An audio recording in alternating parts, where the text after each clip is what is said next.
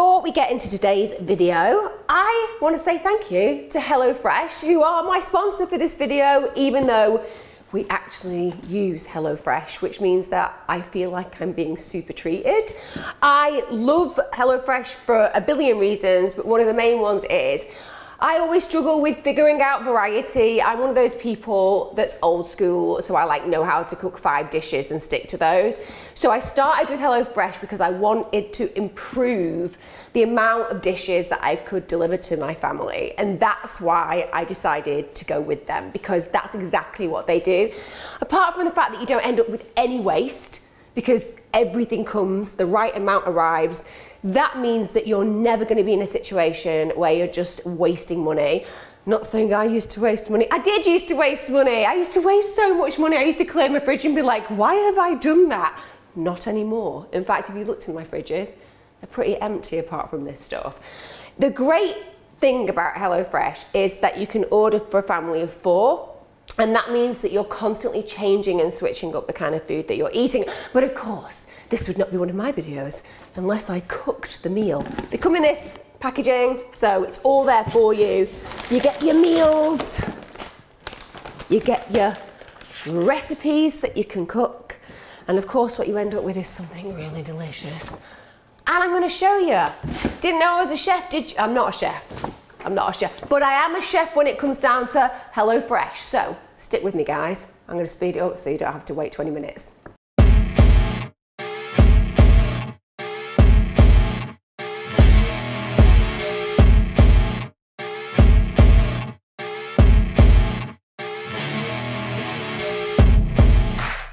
For this next part, I will require my glamorous assistant.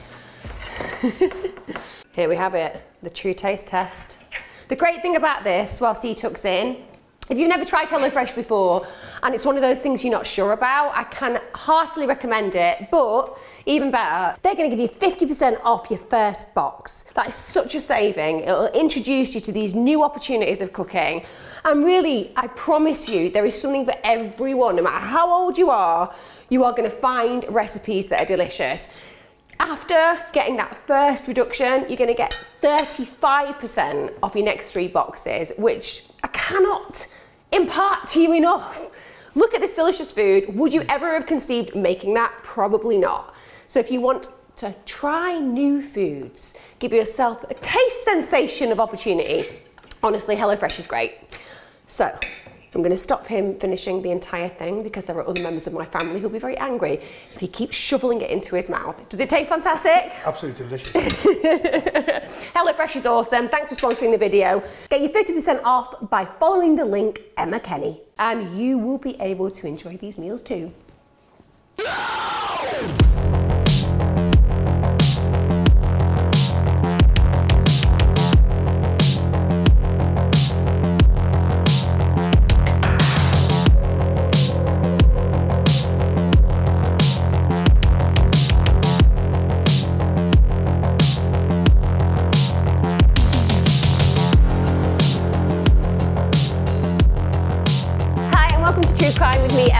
Although I still am a battered and bruised and very tight-faced Emma Kenny after having really serious nose surgery. So if you're new to this channel and you're thinking, what is this weird looking woman going on about? I'm explaining my face. This is the result of a really hardcore nasal operation. But anyway, at least I am at a point where I'm able to string a sentence together and carry on with my crime content. I said to you when I began this channel, I was going to be consistent. I have a crime and consistency channel. Wednesdays and Sundays, religiously, I release my content, even if I look like I've been in a really serious boxing match and lost, probably around the 5th round. I gave it a good go, but I got battered. That's kind of what's going on. You'll notice I can't really move my face the same on this side because this is what took most of the brunt of the surgery. So just please be accepting of my face. That's all I can say. Today I'm going to be talking about a crime that you've asked me for. It is a crime I have covered 3 times on different documentaries, so it's important to me that I really deep dive into this particular crime, make sure that I explore it in a way that I haven't had the chance to do so in my TV shows, and hopefully tell you a little bit more about the crime than you may know already. I'm aware that a lot of you want me to do this because you have seen it covered elsewhere, so I hope I do it justice. Before I get into it, massive shout out to my Patreon subs. Thank you so much, guys. Obviously, I'm trying to get more and more content on there, but just the fact that you stay with me even when I'm going through my struggles and you support me, it's incredible. It's amazing. It means I can bring you the content that I bring you. The same to my people who have joined membership on YouTube. Genuinely, every time I see your little green names light up on my live chats, I am so thrilled. Thank you. Today's case is one that, like I've said, I've covered before, but the detail I've gone to today has even opened my eyes to it further and alerted me to some of the facts that I didn't know. I'm going to be covering the Gemma Hayter murder. It's one you've asked for. It's one that many of you have asked for. And I feel that the reason for that is one of the things that we all connect with when we talk about these stories is vulnerability and people's vulnerabilities being preyed on. And I think it does something profound to us emotionally. It's almost impossible to imagine when somebody already has a series of struggles. They've faced challenges in life that already feel unfair, and then they are attacked in the way that I'm going to discuss today, in spite of already having these additional burdens. It just provokes something within us.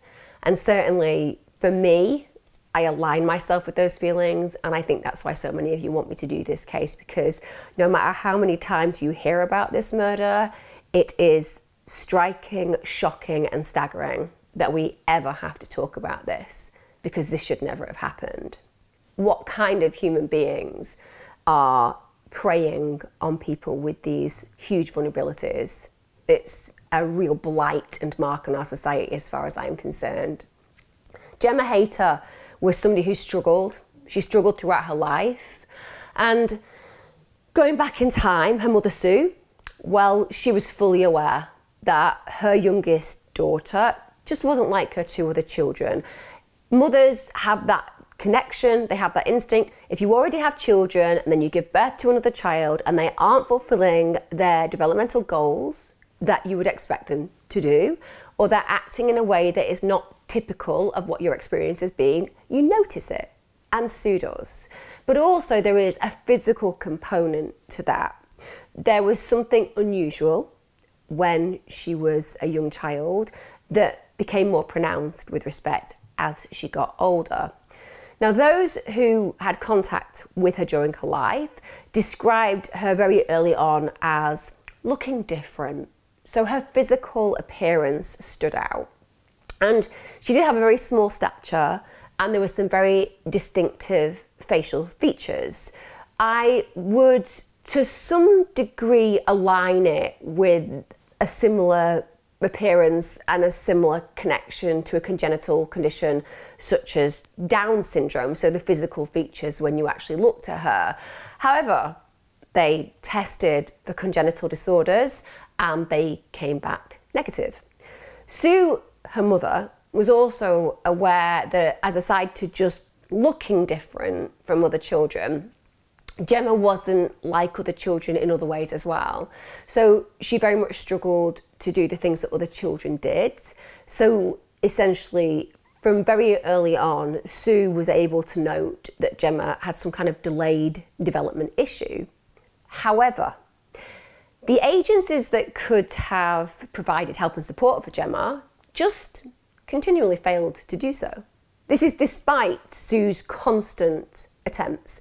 So Sue is rigorously trying to get the services to recognise that her daughter is atypical and requires some extra support, some additional support, investigation, help, and so on and so forth, but it doesn't come to fruition.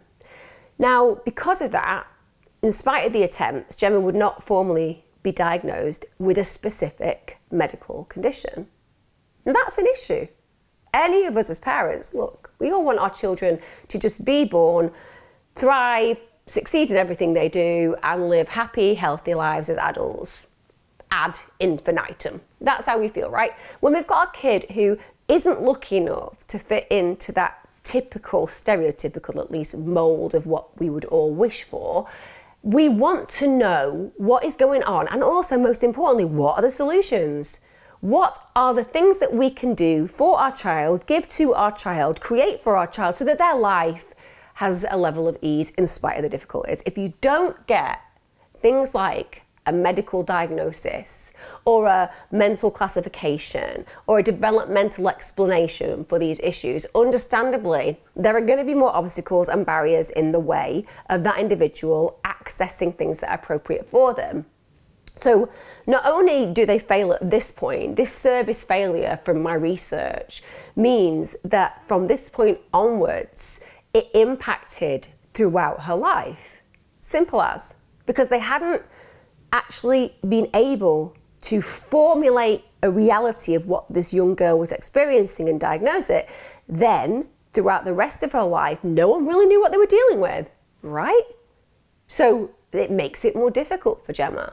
And without a doubt, I'll say this right at the get-go of this conversation with you, this would definitely be a contributory factor in her death. So those very early issues are one of the reasons why she isn't alive today. Now, Gemma grew up with her two half-siblings, her mother and her stepfather. Gemma's biological dad had actually left the family when she was just 9 years of age. And we can understand that creates some kind of dysfunction in the family home, in the family structure. It can be challenging for children emotionally when parents split up. And certainly if you also have additional needs, that can feel volumized and amplified. As I've said, as a child, Sue, her mother, regularly expressed concern about Gemma in general, but also the behaviour that she was involved in at home. Now, even though the behaviour at home was problematic, school apparently didn't initially witness this. It seems like, for whatever reason, Gemma didn't stand out in that way, at least initially at school. But as she starts to get older, the teachers start to become aware that there was an issue.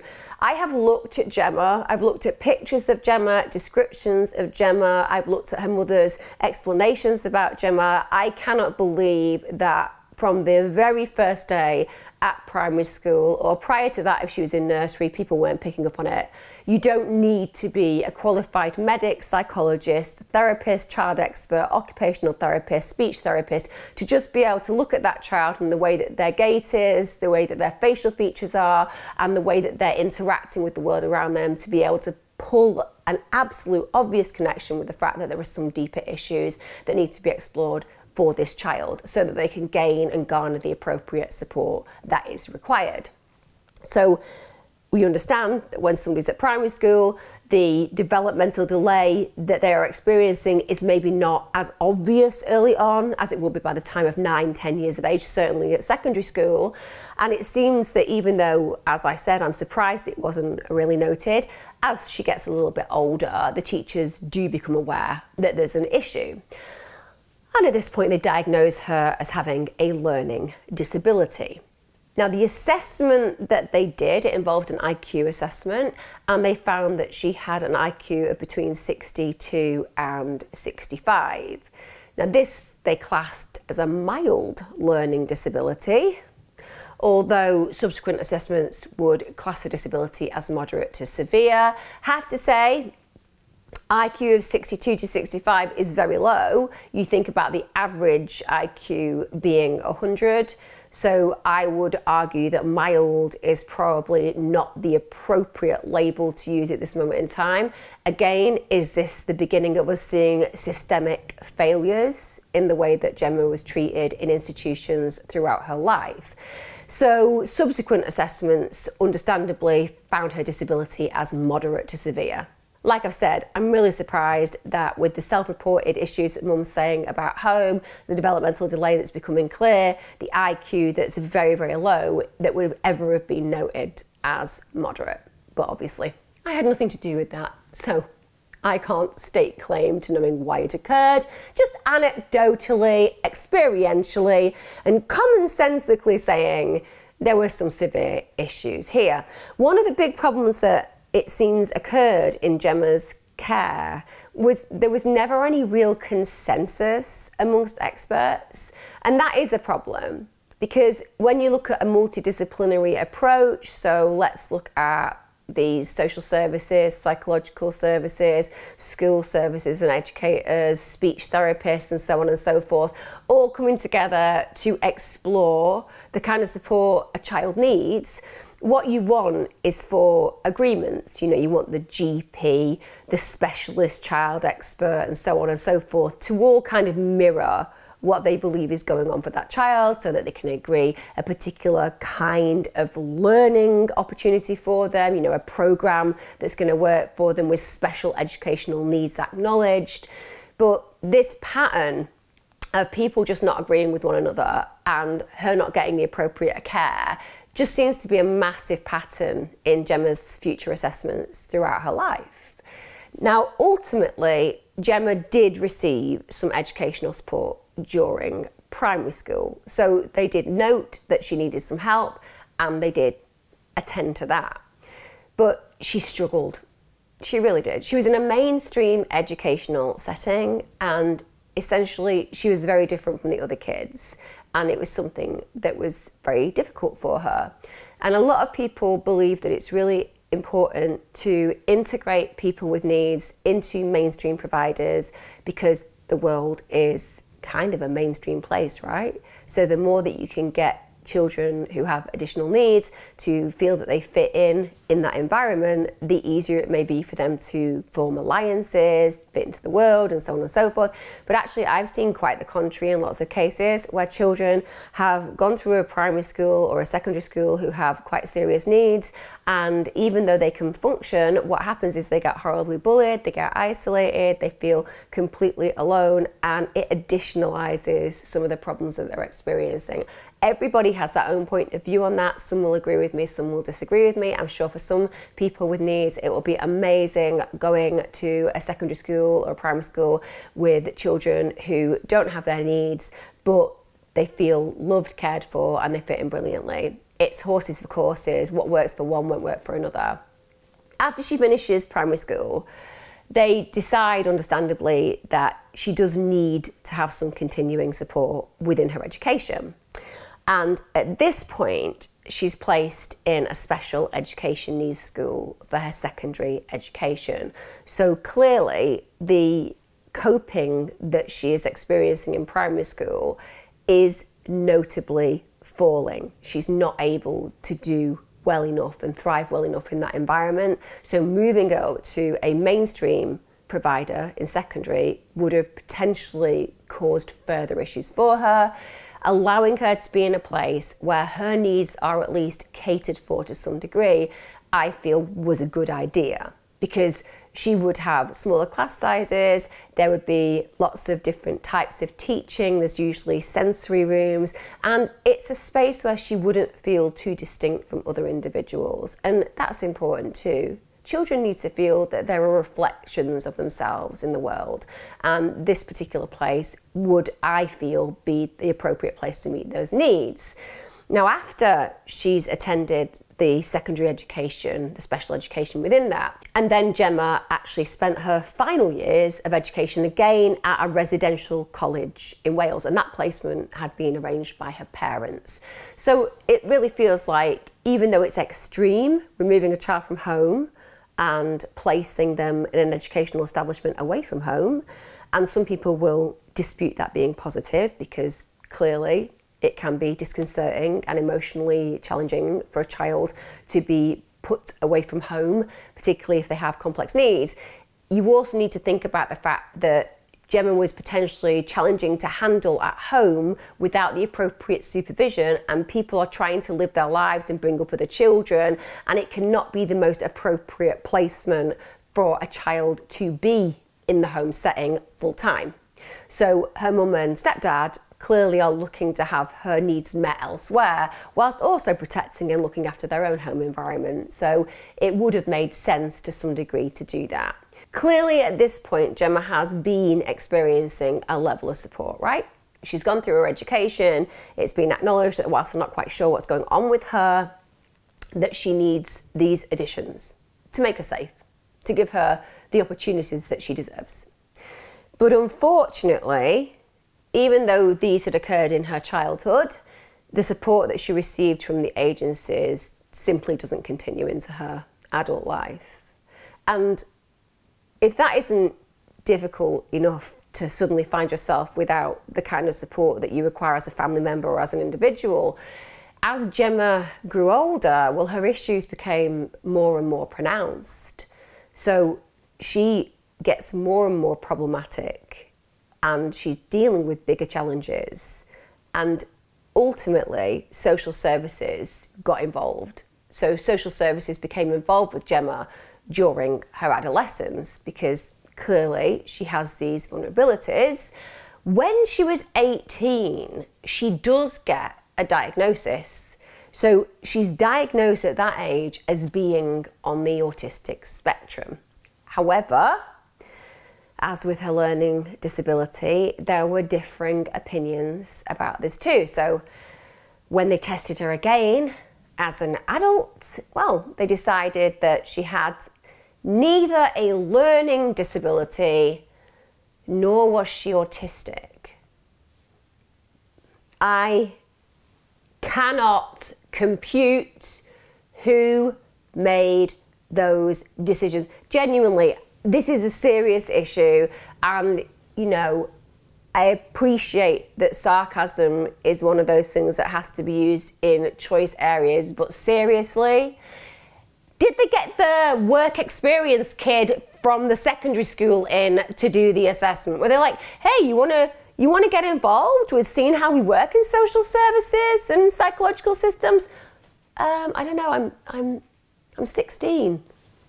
Honestly, we've got some work in assessments. You'll love it. It'll be great for your CV. Are you sure? I literally just work at a deli on a Saturday and I've only taken this placement because there was no other free placements on the work experience scheme. It'll be fine. This is Gemma. You know, what were they thinking? Saying that there was nothing wrong with her.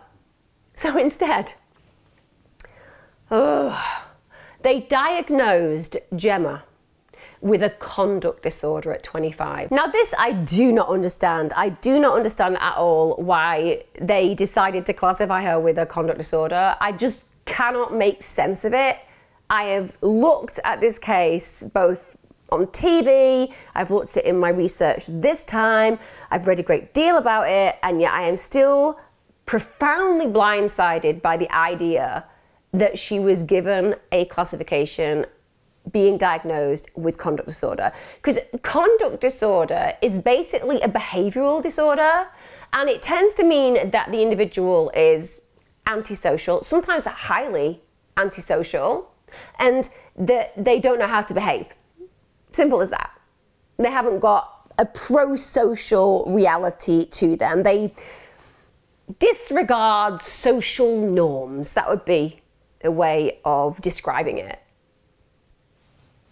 I mean, I cannot compute how they would have just thrown to the side developmental delay issues, learning disabilities, obviously the emotional component of dealing with all of that, the clear issues that have been supported through school, the IQ test, all of these things that together show you that she had complex needs, and instead they bring it down to her having an issue with her behaviour.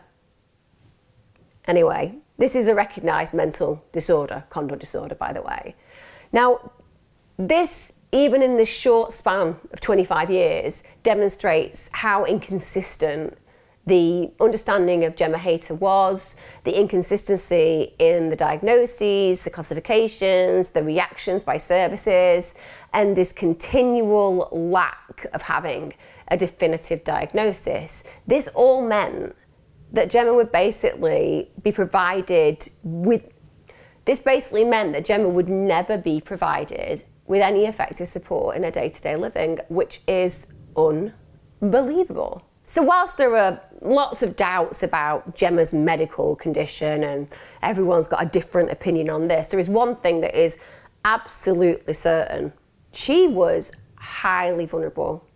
Gemma Hayter was incredibly naive and incredibly trusting. Again, another reason why I really don't understand why conduct disorder was even thrown into the hat of possibilities. And yeah, I'm not a diagnoser and I'm not a psychiatrist and I'm not a clinical psychologist. I appreciate that, but I don't need to be. I've worked with many people who've had classifications, including those with conduct disorders, and I'm telling you now, Gemma Hayter does not have a conduct disorder. Full stop.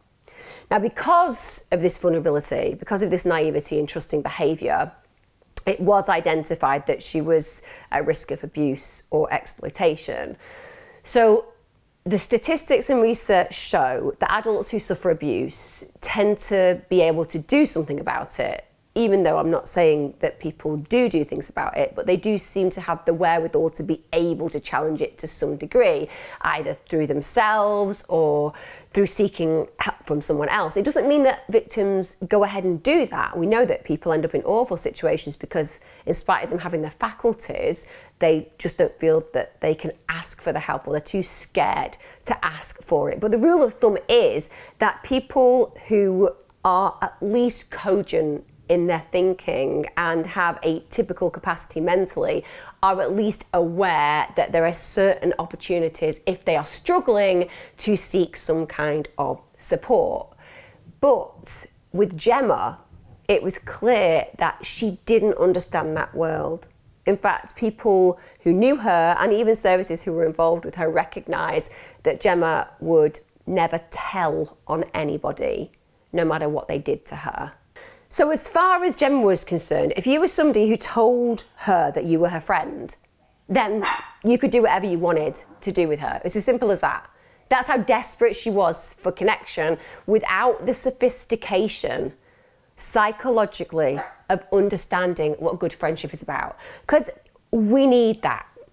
A lot of you listening who might have had attachment and abandonment issues when you were children, or maybe you've experienced traumatization, the chances are that at times you may have put up with relationships that were less than good enough, not because you have failed in any way, but because you have been taught to expect less in your relationships. But usually, in spite of that, because you have the wherewithal mentally, over time you start to disregard that level of vulnerability to assert yourself to a better position, because you realise you were not to blame and you deserve more. It's not always. Some people live that for the whole lifetime, but for the most part, people will start to do that because you can consciously understand, well, hang on, this person needs to treat me like A, B, or C to get C, D, E back. That's how we should experience relationships, with reciprocity.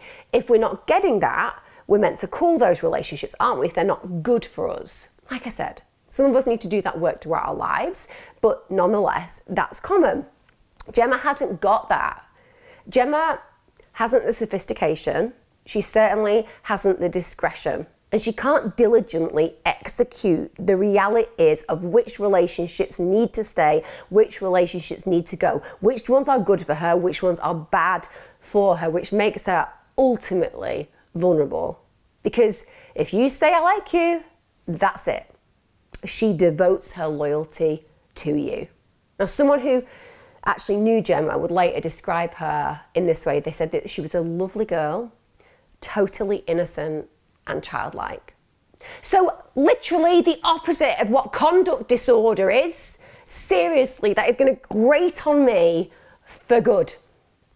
I want to find the person who carried out that so I can have a challenging conversation with them about how they could have ever suggested this young girl, this vulnerable child who had grown into a vulnerable adult, could ever have essentially been told there was something dysfunctional in her character behaviour-wise, when clearly she has complex developmental needs. Anyway, I was a bit angry there. Not gonna lie. little bit on the rageful side. I'm going to calm myself down a little bit. Calm myself down. I'm probably just reflecting what you're feeling right now, by the way. But I'm just going to calm myself down a little bit. Anyway, despite the fact that she's got this intense vulnerability, Gemma genuinely wasn't given the protection that she needed from service providers. Now, this was in part down to Gemma's conduct, and I'll tell you why. Gemma, in spite of having these needs, wanted to be independent. She didn't want to be treated like a child. We appreciate that. This is a girl who has had support throughout her life, but bear in mind, she has been in a residential school. So if you've been in a residential school for quite a long period of time and then gone to a college that's residential, and then people expect you to just move home to your parents, you haven't been living in that situation or state for a period of time. You mentally may have shifted to a belief system that you no longer need to live in the fold of your family. And as well, she's been living independently, albeit in residential placements, and she probably feels like she's an adult now. She's over 25 years of age. So essentially, she likes to assert that she wants to be treated like an adult. And she was sometimes resistant to the support that was offered. She was. Because how can Gemma let you know how she's feeling if she hasn't got the emotional cogency and capacity to express herself as you or I would, because we're blessed with the capacity to do so? She's going to have less behaviours that can demonstrate a resistance. And when people have less behaviours, let's take back to child state. Anybody who's a mother or a sibling or has friends with kids and so on and so forth, we've all watched a child when they're not getting their own way. They might go and stamp off, stand in the corner, they might throw a toy, they might bite you, they may hit you, they may lie on the floor and scream. And I'm not talking about just toddlers. We see this behaviour in 7, 8, 9-year-olds at times. So arguably with Gemma, her IQ, her learning developmental delay, we've got to take her back to considered child state to some degree. And her reactions will therefore be similar. But when you're quite a big young woman and you're an adult now, at the end of the day, when you act aggressively with the services and when you fail to engage with the services, you will create a bias. They will believe, well, this person doesn't necessarily want the help, they're being objectionable, maybe they're a little bit scary, and you will believe the worst in them, instead of saying to themselves, we have an emotionally stunted young woman because of her developmental issues. But I've got to say, in spite of these moments, the refusal to cooperate seemed the exception rather than the norm. So yes, there were moments where she was like, no, I don't want to do that, or I don't want to engage, but that was rare. Most of the time, Gemma was happy to have the help. So referrals were made to adult social care services, and they actually made a plan for her for after when she finished college, because clearly these things were put in place before she finished her residential placement. And it did identify in that plan that she'd need help with things like managing risks, looking at her diet, her nourishment. They wanted people to check on her social support networks. Obviously, she needed help with housing, money management, shopping. They noted that she needed help with hygiene and home cleanliness. But if I'm honest, the transition that you would expect for somebody with such issues from child to adult care services, it just didn't happen. If there was a net to fall through, then the gaping hole that seemed to be apparent where Gemma was concerned is absolutely a reality. She did not get the support that she either deserved, wanted, or should have received, in spite of whether she did or otherwise, because she was incredibly, incredibly vulnerable. So after she finishes college in Wales, Gemma actually returned to rugby in July 2004. She returned there at the age of 21. And when she moves back to rugby, she actually moves in to a housing project with the Mayday Trust. Now that's an organisation that helps people, and it tends to help people who are going through some really, tough life transitions. So people who are experiencing homelessness, leaving care, people who are coming out of prison even. But one of the things that means is there's a huge mix of individuals with quite serious and debilitating social, emotional, environmental, physical issues all together. So I think that would be relatively chaotic. And what you want ideally for a placement for someone like Gemma is a place that understands her individual needs. So it isn't just lumping her in with people who might struggle but still have less developmental and physical issues than she's experiencing. And when she's placed there, she actually has a tenancy terminated. That's in 2006 in the September. And the reason for this is because of her social communication issues and her wish for independence. Again, I'm not surprised that she would be asking to be independent if she'd been placed somewhere as chaotic as this that felt so different to her prior experiences.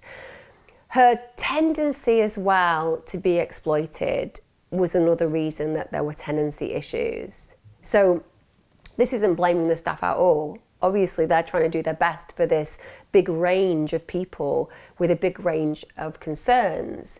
But they note that when she's there, people immediately can see that there are vulnerabilities that can be turned towards their advantage. So if you have a predatory nature, Gemma Hayter stands out immediately as somebody that you can exploit. So on one occasion, she's allegedly asked to look after drugs by the landlord of a local pub. Now, those drugs included heroin, they included crack cocaine, and because of that, she subsequently gets charged with possession.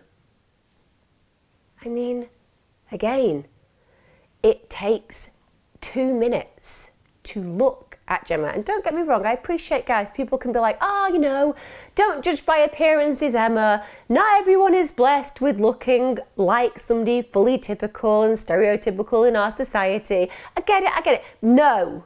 With Gemma Hayter, one look at her, even the way that she moves, the way that she speaks, that's enough to note that there is something very challenging going on for her on a daily basis regarding understanding the world around her. It's okay for us to notice those differences. It's okay, that's how we meet needs of people. That's how we protect people. If we're going to walk around pretending that you can't sometimes tell that somebody needs help and needs lots more support than the average human, we're not going to acknowledge and make changes so that person has a better life. Simple as that. The fact that she has just, accepted the fact that she'll look after these drugs. She has no idea what she's doing there. But she gets charged with possession? On whose watch? And what were they thinking doing that? Now, I'll tell you, this is actually a growing issue. It's known as cuckooing. So you'll know where the word cuckooing comes from. Cuckoos, the birds.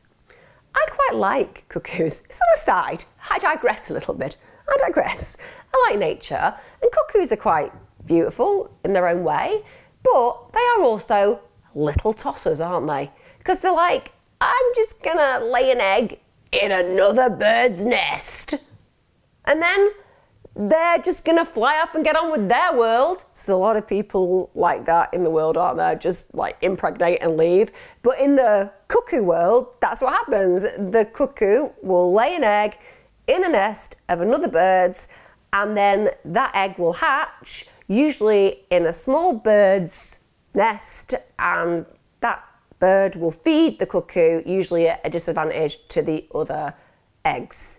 That's if the cuckoo has not already been born as a baby and then just like eaten the eggs as well. So it's called cuckooing. So this is where criminal gangs exploit vulnerable people. So clearly, she's a perfect target, isn't she? And that would have been really concerning to all of the staff in that particular place. They want to make sure that their residents aren't put in these situations. Oh, at this point, I'm instantly saying, clearly, this young girl needs additional support. whether she wants independence or otherwise, it's not going to be right for her.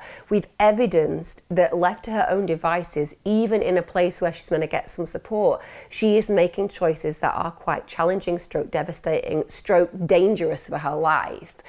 But nonetheless, they decide that Gemma was ineligible for adult social care services. Apparently because of her lack of engagement and lack of learning disability diagnosis, they were like, that's not our problem. Again, I draw you back to my last conclusion. On that day, were they like, how long have you been in the job? I'm not even in the job. I've just walked in off the street. I was just having a look around the offices. Can you do me a favour? I'm just a member of the public who walked in off the street. I don't even know who you are or what this is. Yeah, just come into my office. Read that. I don't have any idea what this is. Do you think she needs help? I don't know. No, that's right. No, that's how it would have gone. And if it didn't go like that, what kind of excuse can be made for failing this young woman at this point? Lack of engagement, that's not unusual for people who have a set of complex needs. And the fact that there is a lack of learning disability diagnosis, that's the failure of the services, not of Gemma. So she gets evicted from Mayday tenancy. At this point, she ends up living in privately rented shared accommodation. But again, she at this point is highly vulnerable, and she's completely at risk of exploitation. The police, honestly, they were often round at her address. In fact, it was around 4 times a month that the police were round at that address. And the reason for that, she was frequently, and I mean frequently, the victim of crime. She was the victim of theft, extortion, and these are big issues that should be drawing the spotlight back onto Gemma, because this clearly denotes the potential for harm. If somebody is being exploited this way constantly, it is an escalation often, where a victim gets tested out more and more and more until they're exploited to a degree which is highly damaging to their life, or in this case, as far as I'm concerned, causes the end of their life. In 2004, police investigated her capacity to consent to sexual intercourse. This is following an alleged rape. And can you believe this? There's been this alleged rape. We all know, after what I've talked about today, that Gemma Hayter, developmentally, emotionally, psychologically, socially, physically, was not in a comparable space to you or I. And yet, after an alleged rape has occurred, the police want to investigate whether she's got the capacity to say yes. The police were advised she didn't have a learning disability. Again, did the police have eyes? Could the police have a conversation? Were the officers able to just look at her, have a brief conversation with her, and maybe go, oh, well, even though there isn't a learning disability actual report demonstrating what she has, you know, we can just see with our own eyes and hear with our own ears? But no. When did sense prevail in these situations? So they're told that she hasn't got a learning disability, and that meant that no formal assessment of her capacity to consent to sexual intercourse was carried out. They didn't even bother. What the hell am I having to tell you today? I mean, how insanely disrespectful is that? How uncannily unfair is that? This is a highly vulnerable woman. She's being exploited, and they're more concerned about whether she could say yes as opposed to the fact that there's alleged rape. February 2008, police do actually make a safeguarding referral to adult social care. And what happens with that? Nothing. Just absolutely no further action taken by adult social care at all. So at this point, the police were in fact advised to contact mental health services. Now, I will tell you that Gemma did actually have multiple referrals to mental health services, but the assessment took such a long time because she didn't attend very often. There was a sporadic attendance in her nature. And in spite of the fact that there was this sporadic nature and the assessments therefore formally couldn't really be done in the way that they should have been done, they concluded that she did not have a learning disability or autism. Okay, whatever. So the fact that she doesn't engage as you would like means that you're just going to go, oh, well, she definitely doesn't fit the criteria. Well, let me tell you, the criteria has nothing about attendance as part of it, for a start, so that shouldn't even count. But again, this resistance to engage does not denote that somebody does not require support. The whole premise of the way that we live in the Western world, in particular, is at times we recognise that some people aren't in the ability and capacity to make decisions over their own lives, so that legally we remove that. We give things like power of attorney, where other people make decisions over another person's life. This is what happens when we realise that they may not wish to engage, but that they should engage, but not for Gemma Hayter. So even though they say that there's no learning disability or autism, but what should have occurred, in spite of the fact that they had concluded that she didn't have a learning disability or autism, what should still have taken place is a vulnerable adult meeting. That would have established a help plan for Gemma. And this would have included the creation of a more structured living environment. That would have been one of the key issues that they would have wanted to explore to ensure that she was in a safe and appropriate place. Sadly though, as is so often the case in the stories that I tell you about these tragic events, that meeting never took place. No, never happened. Should have, like so many other things that should have taken place in Gemma Hayter's life, but it just didn't.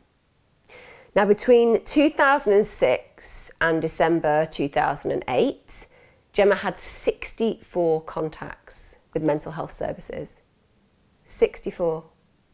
And when they looked back, when they inquired about how the horrors that unfolded, they established that there'd actually been a tendency to just close her files too early on without proper investigation. You see, I have a real problem with that, because Gemma Hayters represent the most vulnerable in our societies, and yet often, because they have those vulnerabilities, as opposed to them getting more care, it's almost as if services find it easier to just close down the cases because these vulnerable people don't necessarily know how to ask or demand for the appropriate type of care, thus rendering them even more vulnerable than they already are. So Gemma is ultimately evicted as well from her private tenancy, and in August 2008 she's identified as homeless, and at this point she's provided with housing via Rugby Borough Council,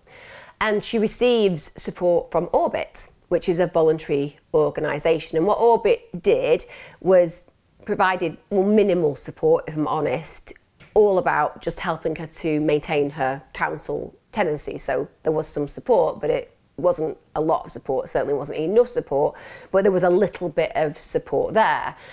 Now, Gemma had an absolute love of animals. I mean it. She loved them.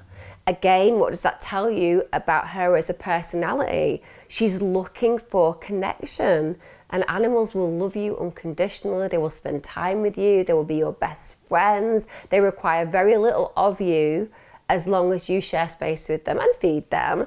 And Gemma loved that. She talked to every dog or cat that came away. She shared her flat with a hamster and a cockatiel called Jasmine. But one thing I would say to you is Gemma should not have been living independently. Her living conditions were absolutely abysmal. Genuinely, they were abysmal. So even though she got a little bit of support, Gemma continued to struggle with her tenancy. And the council and Orbit themselves, they were very concerned about this chaotic lifestyle that she led, but also her vulnerability. So again, that's cropping up. Everybody who's had work with her has recognised there was this high level of vulnerability about Gemma. She was really struggling to get her finances in order, constantly getting into debt, and she was also starting to show signs of self-neglect. So she had real personal hygiene issues. She would be very challenged to keep track of time, so she'd be late for things, and she didn't necessarily know where she should be at what time. Also, she didn't have anyone to tell her when to have a bath, when to go to bed, so that meant that she just ultimately lived how she wanted in a time frame that she wanted and didn't necessarily think about the self-care issues. I mean, her flat was a real mess. It was untidy, to say the least. I mean, it was full of rubbish. It was a little bit like a hoarder's place. It smelt disgusting. In fact, Gemma's flat smelt so terrible that it actually engulfed the entire floor at the block of flats. That's how bad the smell was that emanated from it. Neighbours also reported that they would see Gemma out and they'd see her picking up cigarette butts off the floor, and then she'd take those cigarette butts off the floor and then she'd put them into roll-ups so she could smoke them. And again, other concerns that were being reported was that she's still being exploited. So people were giving note that possessions had been taken from her, and you know, she might have lent them to people, but she wasn't expecting to get them back. Also, they started to suspect that people were taking money off her from a regular basis. So, okay, one could say she was giving money to people, but what those who were around her said was no. She was seen as an easy target and people would just regularly come and get cash off her.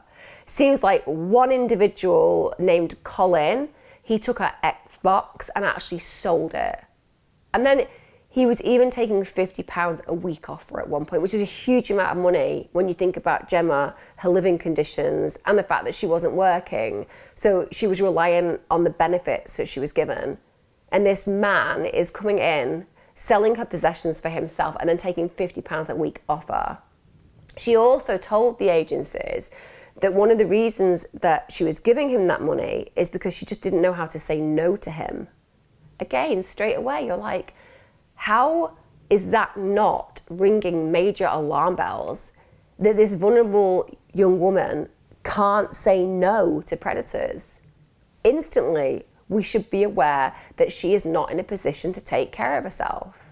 Then in May 2010, she allegedly gets assaulted by a man named Tom. She's at a friend's house. So again, men are abusing her. And neighbours are actually really concerned about her welfare because they're seeing that there are lots of liaisons with men. So of course, if you're a predatory male and you know that there is a young, vulnerable, naive girl who doesn't know how to say no, you're gonna queue up. And it's horrific to imagine that Gemma was vulnerable that way. She is a complete victim in this circumstance. As far as I'm concerned, she was not in a position where she could have even consented on a legal basis. But these guys are obviously coming around for one thing. On her actual internet profile, she described herself as big, bold, and beautiful. So men would apparently drive to her flat from all over, and then she would leave with them in their cars.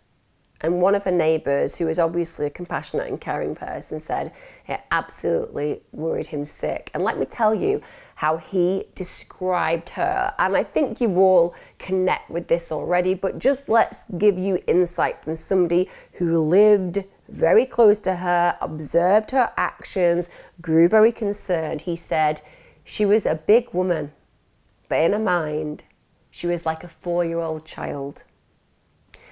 A 4-year-old child. This is just an observation from a neighbour. They didn't need an assessment. They didn't need social services to tell them what was going on with her. They could tell simply by the actions of Gemma. And another thing that was noted is that Gemma found it really difficult to understand emotional cues. So when people were bullying her or making fun of her, she just didn't connect. She didn't get it. She didn't realise. And apparently, some of her so-called friends, and they are not friends at all, but so-called friends, they were noted as apparent friends, but we all know they're not. They tattooed Simon STD on her wrist. She actually went around telling people that was her boyfriend's name, and she had absolutely no understanding what STD meant. I'm assuming, of course, that everyone knows that that means sexually transmitted disease, but in the UK, STD and STI are used interchangeably, meaning that somebody has basically picked up a sexually transmitted infection.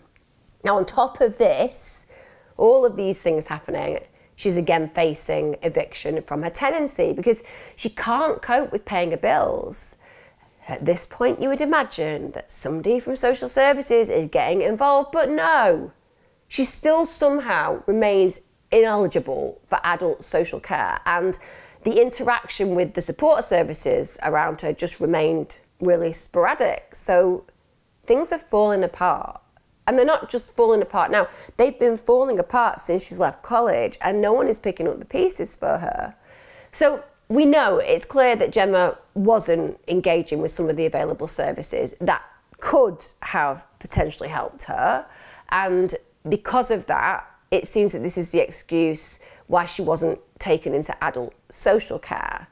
So this resistance that she had, combined with the fact that she had not been at this point identified now as having learning disability or autism by the mental health team, this was enough to stop her from being given the additional support that clearly we all know she required. It seems like there's a real vicious circle right now, isn't it?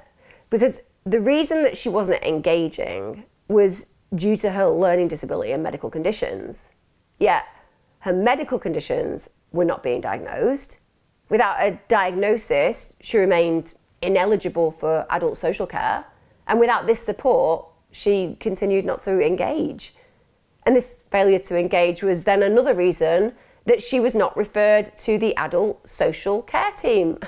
It's just bizarre that I can list why the failures are occurring. It's that Gemma hasn't got the capacity. She's being treated in a way which assumes that she has the capacity to engage and to know what to do to create circumstances that mean that she should be able to take care of herself, as opposed to her vulnerabilities that are being exploited, being noted, and it being re-referred to social care to acknowledge that in spite of the fact there isn't these diagnoses or agreed physical understanding of what's going on for her, the behaviour of Gemma is clear and the decline in Gemma is clear, but no. Now, it would later be established that between July 2001 and February 2008, Gemma had 11 separate assessments open for adult social care. 11. So there's obviously a lot of people saying, you know what, Gemma Hayter needs more care than she's being given. But ultimately, in spite of all of those 11 assessments that had been opened for adult social care, all of them were ultimately closed. So feels like there was just this massive lack of communication and lack of joint working between child and adult services. And this is something that I've experienced a great deal in my career when I've worked with children in care who then leave care at 16 years of age and just like fall through an enormous hole. There's meant to be extra help, or they leave at 18, maybe they've had additional help, and then again they just fall through this great big hole because there isn't the services there to pick them up in the way that they need. Now, Gemma was really vulnerable. She's at constant risk of exploitation. She had the constant threat of homelessness just hanging over her head. Furthermore, we know that she didn't have the social skills of people her age. She had a very lacked sense of structure. So she didn't have structure in her life. She wasn't in education, she wasn't in employment. She was dealing with all of these problematic vulnerabilities without any of the proper support that her physical and mental health clearly warranted. Now, Gemma did actually write to social services herself, and she pled for help. She said, I would like a job. I need my independence. I would like someone to help me when I ask for it. This is what I need and want in my life. So you can see that even when she's saying, I want independence, she's saying, I don't know how to get it. I need somebody to help me, thus denying the reality of her capacity to be fully independent. Now, it's against this entirely dysfunctional backdrop, this chaotic backdrop that I've just discussed with you, that tragedy struck. This is in August 2010. Gemma was 27 years of age, just 27. Now, as I told you earlier on, Gemma was literally desperate to be accepted. She craved friendship.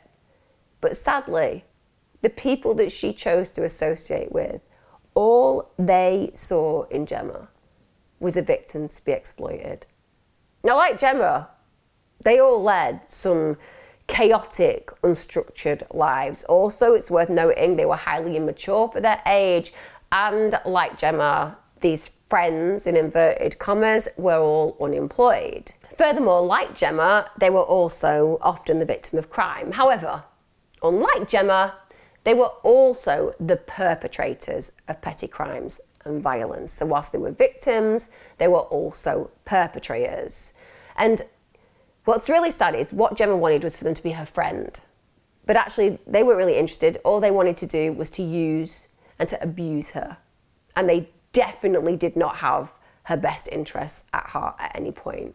And tragically, because of Gemma's chaotic life, it meant that she inevitably crossed paths with these individuals.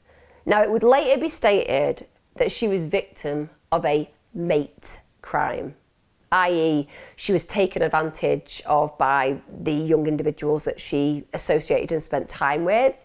And it's worth noting that she definitely indulged in the same unhealthy behaviours as the people that she hung around with. But of course she did, because if you want to fit in with your peers, you're going to do what they do. You know, if you want to gain acceptance and you have something lacking in your world and these people present you with an opportunity to fit in, then you're going to do things that ingratiate yourself to them. We've all done it. We've all done it. I've done it. I don't know anybody who hasn't done it. You're like, I would never do that. And then you meet a guy that you really like who suggests that you should definitely do that. And you're like, I will definitely do that. I'm not saying you're all like that. Just saying I might have been. Not always with guys either.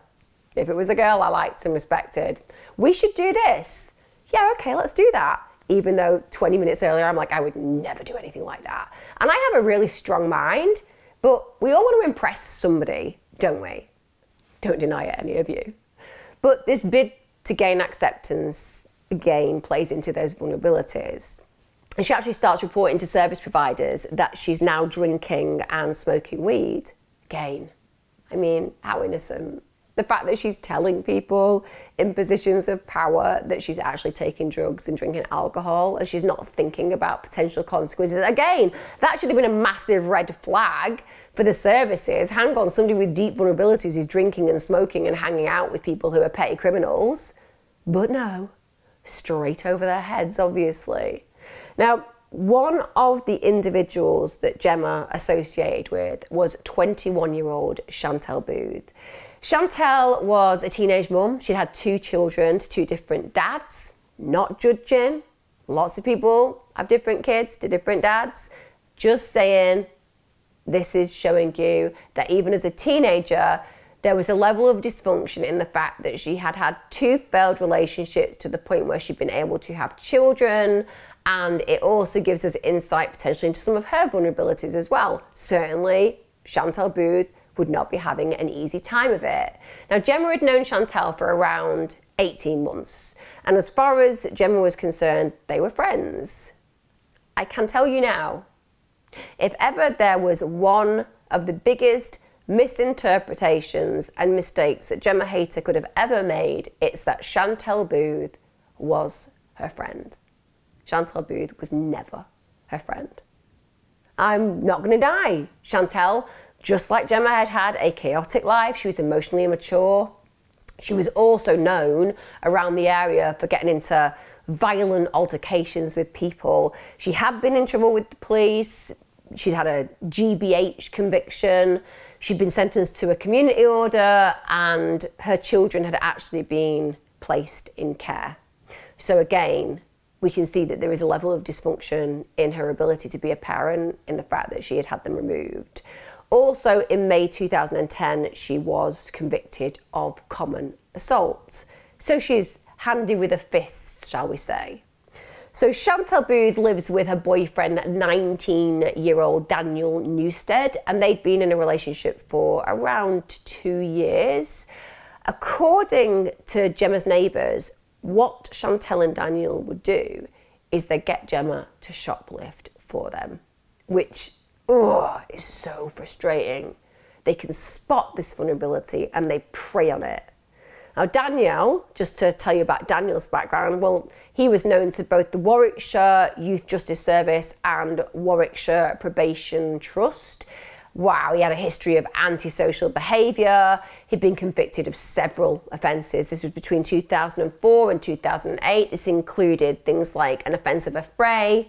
He'd basically been in possession of a metal bar and a knife.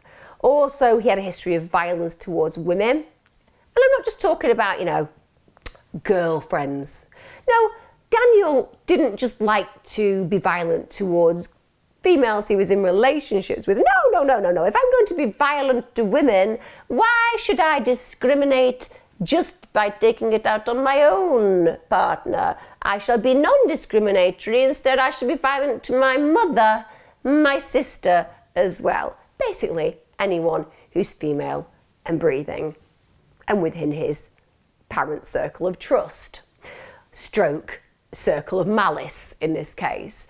It seems like, as far as Daniel is concerned, violence is just a completely normal part of life. He didn't see it as unusual, he didn't see it as unacceptable, and the situation that led to violence at times was exacerbated because he had constant substance abuse issues, which led to anger management issues, had this massive chaotic lifestyle, he's emotionally highly immature. So because of this, he was actually involved with mental health services.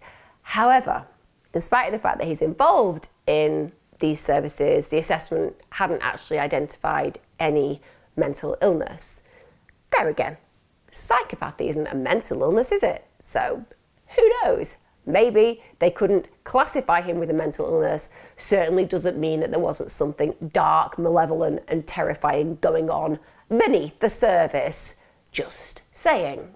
So Chantelle and Daniel lived in privately rented accommodation just about a couple of miles away from Gemma's flat. And they hung out with another couple. And that other couple were actually neighbours of theirs, and that was 17-year-old Joe Boye and 18-year-old Jessica Lynas. Now, Joe and Jessica had only just started a relationship. They were just at the beginning of it. And they had met in supported accommodation in May 2010, which again gives you some insight into the kind of relationship that was probably going on, because there's a lot of chaos when it comes down to supported accommodation prior to arriving there.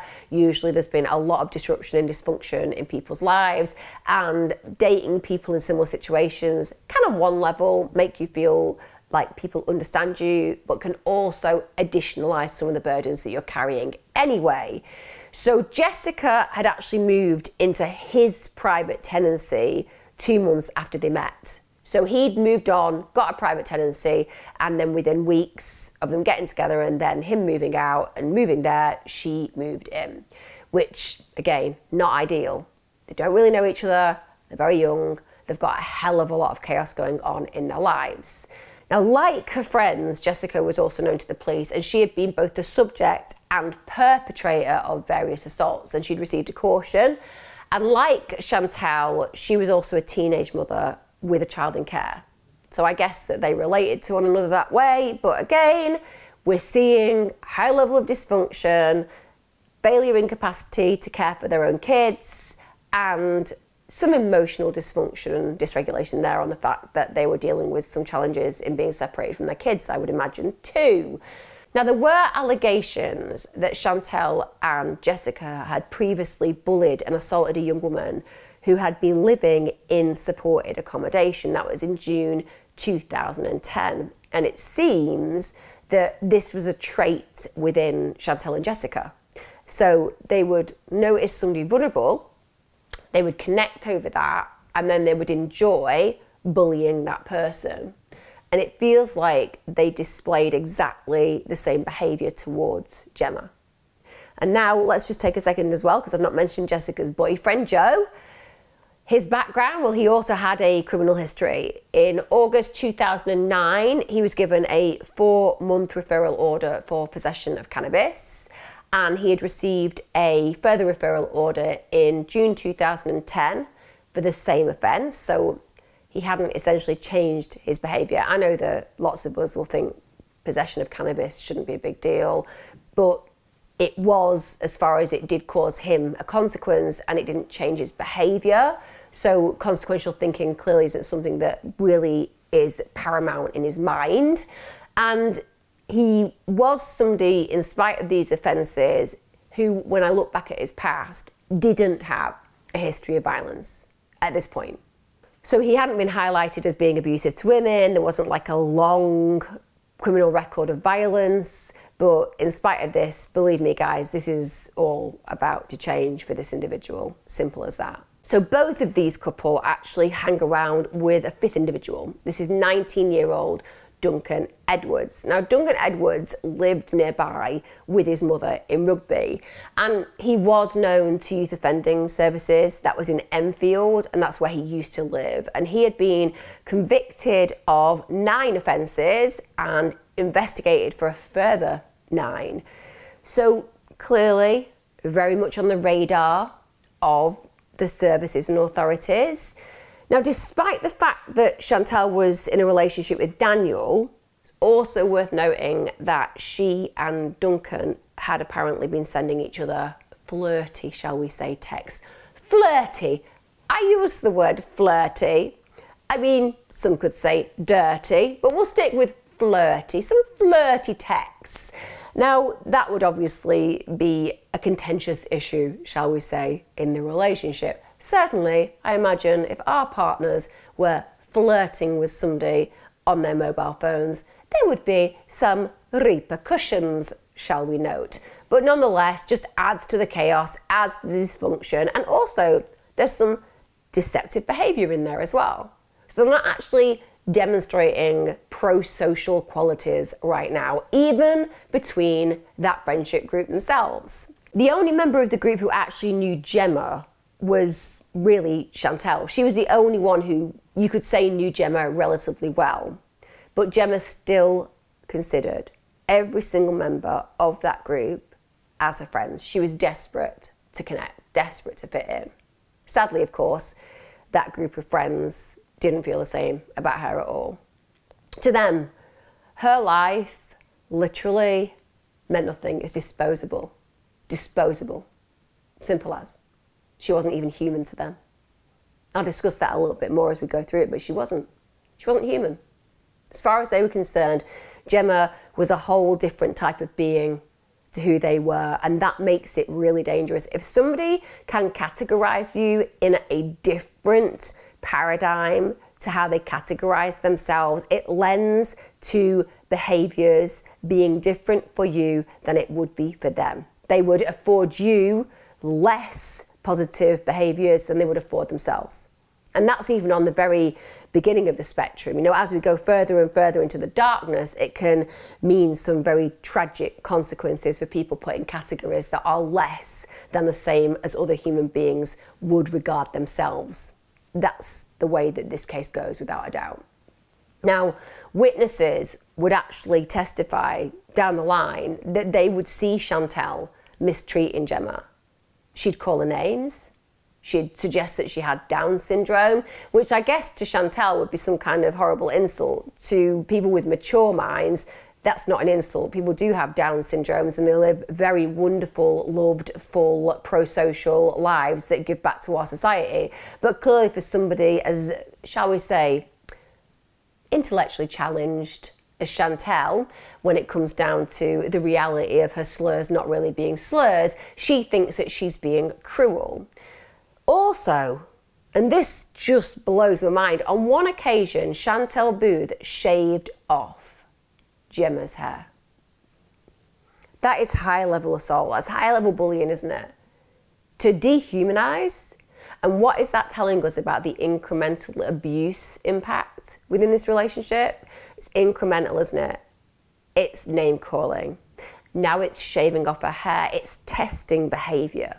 What can I get away with? And the feedback that she's getting is clearly something positive. She's obviously enjoying the power, enjoying the control. Remember, she comes from a chaotic background. She's probably suffering domestic abuse by her partner. She's able to take some of her lack of control and exert it over Gemma. And she's doing that.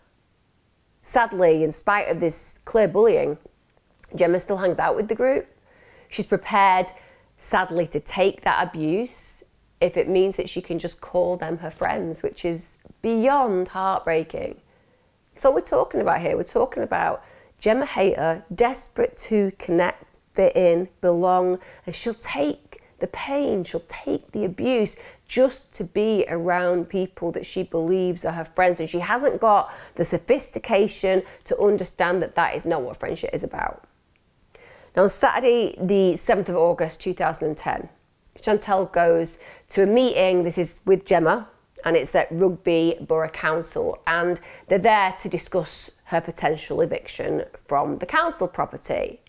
Now, according to the council workers, they said there was genuinely nothing in that meeting that caused them any concern. But why would there? Chantelle isn't going to start being abusive in front of the council workers, is she? That's not how it would go. She'll know how to behave. So it doesn't surprise me that there is no concern raised there. Later that day, Gemma, Chantelle, Daniel, Joe, Jessica and Duncan, they're seen drinking in Rugby Town Centre. And it seems that at some point, Gemma manages to get on the wrong side of the rest of the group. The reason for this is she basically tells the doorman and the staff at the bar that Chantelle's only 15 years of age. Clearly they're in a pub. That's going to very much annoy Chantelle. We have to remember, as I've said, Gemma had problems with social behaviour. This is probably either just a joke to her or she's just making conversation, she's just having a giggle. She could have, in this moment, never have foreseen the consequences. However, because of this fake information that she disclosed about Chantelle, this was then shared via the pub watch scheme. So the consequence of that was that the group was basically refused entry to several pubs. I know, guys, I didn't even know that there was a pub watch scheme. Like, we've got a 15-year-old who looks like this, send it out to all the pubs. Who knew? Who knew? But this must be a thing to prevent underage drinking. But obviously it causes them some issues and they get thrown out of several pubs. The rest of the group are incensed by this. They're angry. They blame Gemma for spoiling their night. And this is when Chantelle gets physical. So Chantelle, who's really angry, and remember, she kind of categorises Gemma differently than she would herself and her other friends. She pushes her down the road and she actually punches Gemma in the face. Jessica then slaps her. So now we're in a situation where Gemma's getting physically abused. You'd imagine, ideally, that if you were in a situation where somebody got physical with you that way, well, I mean, if it was me, I'd be like, you've just assaulted me. I am calling the police. Both of you are going to have convictions against you. That is what I would do. That is what you would do, right? Or, I don't know, somebody punched you in the face, you might lay them out flat. I know that for some people, they don't do the old, I'm going to report to the services. They just knock them down. And that teaches them a lesson too. I'm not advocating violence. I'm just saying fight, flight or freeze, or action such as dealing with the police. They are your choices. And some people, if you punch them, you're going to get it back twice as hard. But nonetheless, Gemma does none of these things. She's so desperate for friendship. She doesn't create any distance between them. She's used to taking abuse, isn't she? It's part of her every single day experience. When you think about personal safety, you think about yourself. And of course, for the most part, we think about protecting our own and ourselves. So our family, and who you are as a human being. But Gemma's used to being exploited. She doesn't have that personal safety at the forefront of her mind. All she wants is to be included. It doesn't matter that she's in pain. It doesn't matter that she's being laughed at. It doesn't matter that she's being abused and aggressed. What matters is she's got people around her. That is more important than her personal safety. So even though this has happened that night, it doesn't trigger a warning sign in Gemma. It doesn't make her create distance between this God-forsaken, violent group. Sunday the 8th of August 2010, Chantelle and Daniel invited Joe and Jessica round. It's to their flat about 4 to 5 p.m. for Sunday lunch. I say Sunday lunch, I'm imagining it was a bag of chips or something they could throw in the microwave. Maybe it was a bag of Doritos. Sorry, I know I'm sounding negative towards them, but I can't imagine it was round for roast beef, Yorkshire puddings and all the trimmings. They don't strike me as individuals who would be doing that. That's all I'm saying. Maybe a can of beer and a spliff. Anyway, that's the plan. So Joe's friend Duncan, the 5th person in this group, joins them throughout the afternoon. And it won't surprise you to know that through the evening, they do drink lager and they smoke weed. I suppose that was a starter and a main, if nothing else.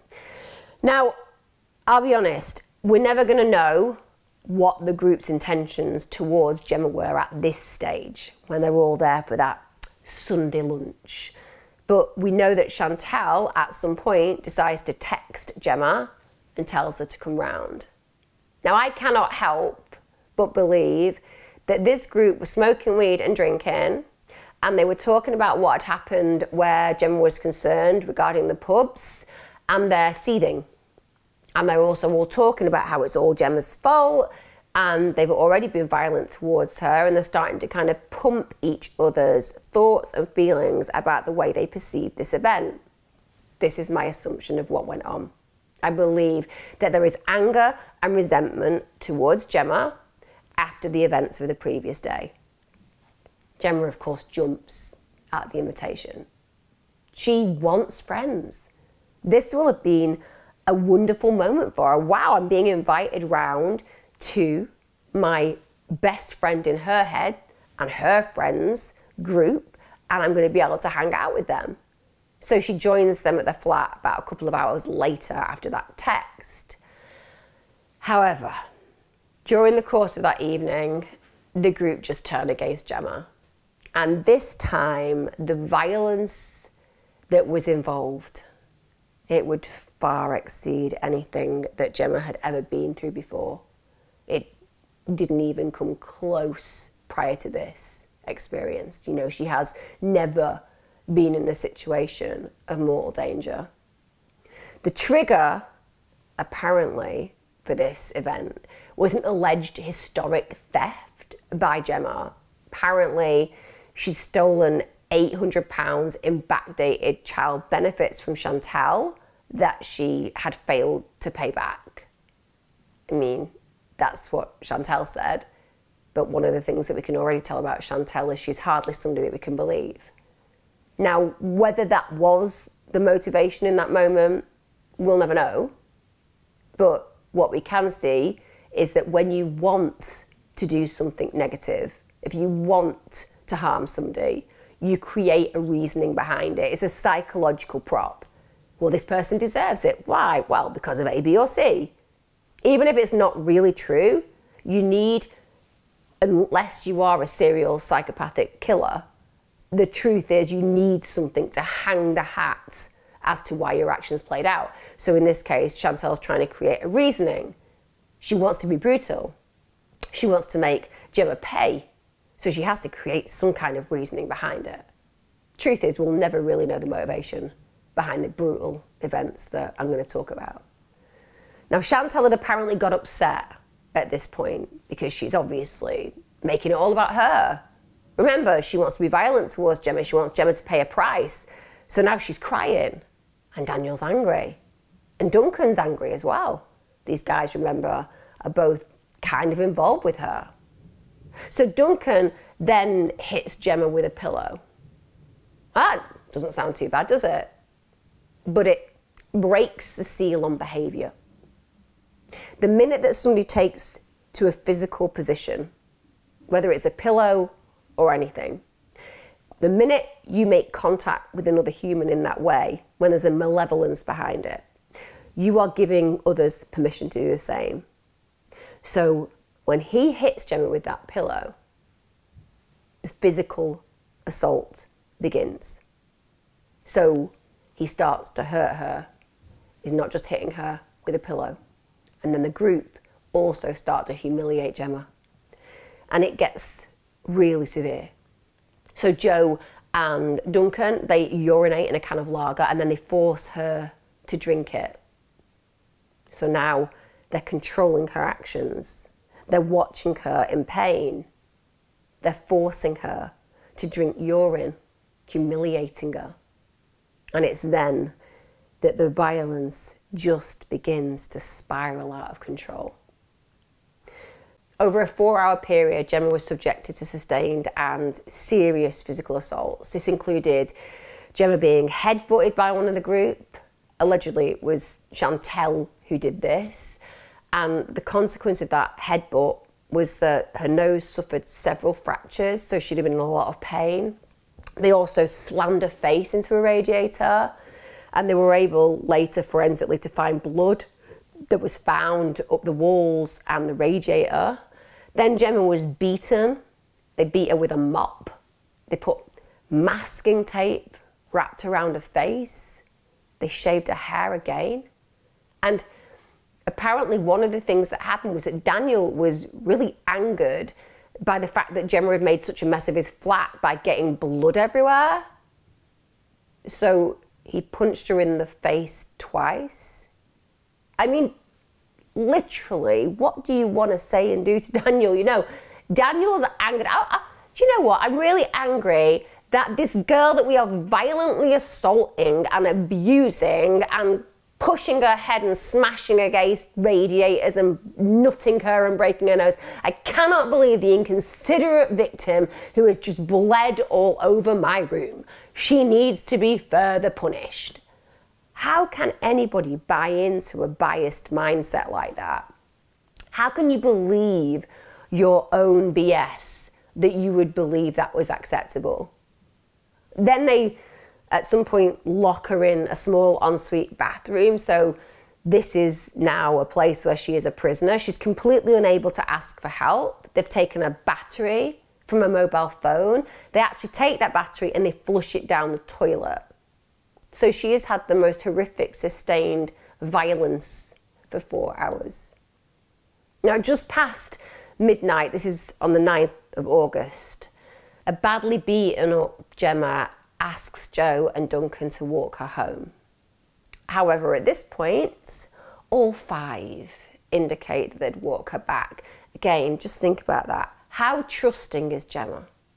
Even though she's been treated diabolically, even though she's clearly in pain, even though she would be scared and confused, she's asking them to get her home. She's trusting them still. She believes, in spite of what she's experienced, that they couldn't possibly want anything malicious for her. So in spite of all 5 indicating they're going to walk her home, she just accepts that, despite the serious, prolonged assault that she's been subjected to. It's really sad that she evidently just took them at the word. And a judge later stated that she tagged along battered, in pain, and unsuspecting, like a faithful, loving dog.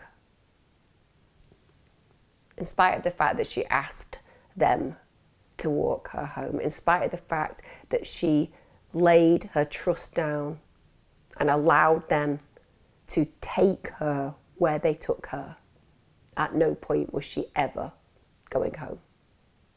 They were never intending to. Instead, they walked her to her death. Now, due to the serious injuries that Gemma had already sustained, they actually had to clean her up first. They didn't want to get any attention towards her. Now, that shows intent, doesn't it? There's premeditation there. They know if they take her out, covered in blood, looking visibly injured, that somebody is potentially going to act. You know, she had bled profusely from her badly broken nose. So they have the wherewithal to try to disguise these injuries. They have the wherewithal to know that they could get themselves into trouble if they're seen walking through the streets with a badly injured girl. But also, it says that they have an intention to do something further, doesn't it? They don't want anybody to interrupt this attack because it isn't over yet. So they clean her up for that reason. And that to me shows the highest level of antisocial behaviour that you can imagine. The premeditation is there. CCTV actually captures the group leaving Chantelle and Daniel's flat. And it's really sad watching that footage because you can see that Gemma is following at the back of the group. The cap's pulled down over her head and her broken nose is actually still bleeding. And instead of the group heading towards Gemma's flat, they instead walk her half an hour in the opposite direction. These guys have made a decision before they've left that flat, haven't they? Why would they take her in a different direction? She's completely vulnerable. She's completely unsuspecting.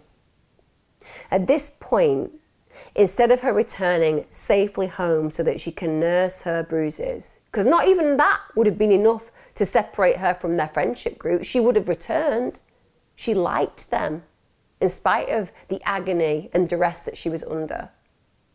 But they're never going to give her a chance to do that. They take her onto this disused railway line. It's a place known as the Old Station. It's remote, it's unpleasant. It's a place that no one would go for innocent purposes. And here they just continue. Gemma's further degraded. They strip her completely naked. At this point, Duncan actually attempts to set her clothes on fire. He actually singed his hair in the process. It's a shame that he didn't set himself on fire fully. Sorry, I know that that would have been somebody who got horribly injured or worse. I don't care.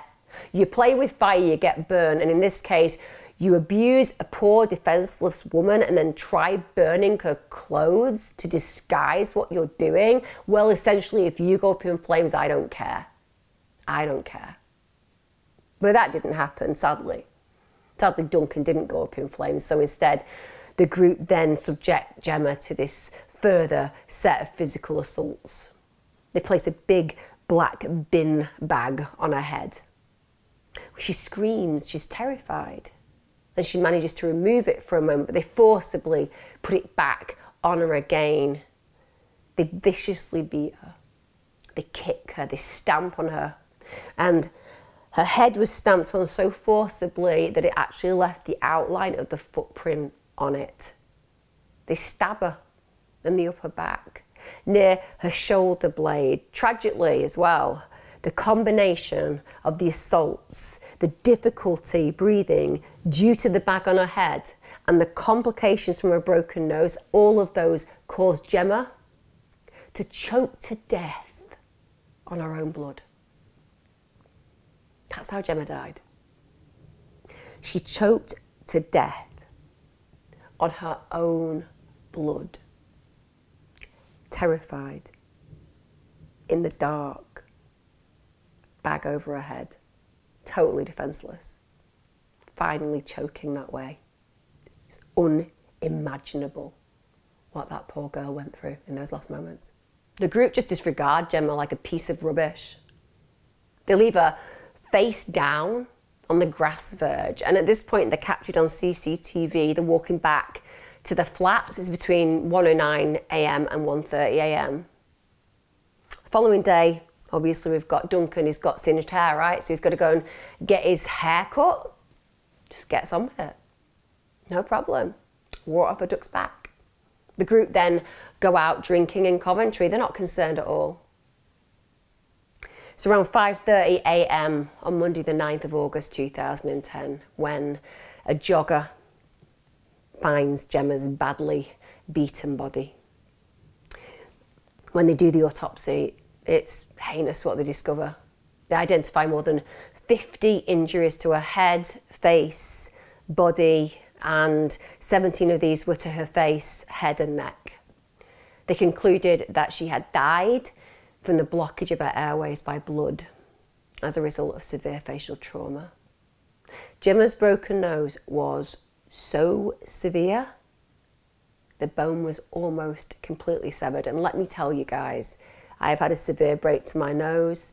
I've also had a collapsed bridge due to endoscopic sinus surgery. I have been in situations where my nose has been completely distorted, and it's very painful. The idea of your bone being almost severed, I cannot compute the agony that girl would have been in. You won't be surprised to know it didn't take long for all of Gemma's attackers to be arrested the next day. Obviously, we know there's CCTV footage. They would have been the last to be seen with her. But also, Daniel actually told a receptionist at the local social services that he had been present at the killing. Which is an interesting move, isn't it? That he's actually telling this receptionist that he was present. That noted, it wouldn't take a rocket scientist to put this picture of possibility of these being the potential suspects together anyway. There's loads of footage with them on it, so they are essentially banged to rights. All of them at this point are charged with Gemma's murder.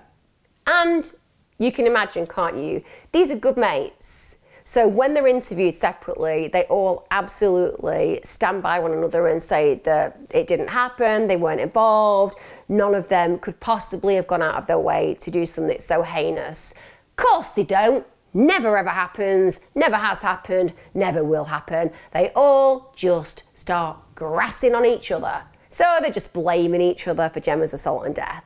They all try to minimise their own part in it. During the actual interview, Joe referred, by the way, to Gemma as that thing. I told you, didn't I? I said that one of the things that you have to do often, if you are going to carry out some kind of brutal attack or murder, is you have to dehumanise the individual. Because if you remain seeing them as a human, then you can feel emotions that are not conducive to allowing you to go ahead and do the terrible things you want to do. By calling her the thing, that thing, seeing her as different, that gives you an entry point to be able to act in a way that you would not ordinarily act. Ultimately as well, they all plead not guilty to charges against them, which is bizarre. But also means, as we know, that if they all go not guilty, there's got to be a trial.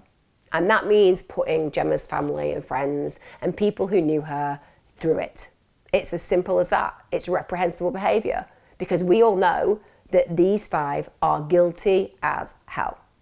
So the trial begins at Warwick Crown Court. It began in June 2011. I can't use the words I wish to describe the defendants with, because they would be beeped out. But let's say when it came to brain cells, when you added all of the brain cells of the defendants together, there were 5 and 3 of them were fighting one another. That's how bright they were. Now, in trying to blame each other, one of the things that happened was they just kept changing the version of events.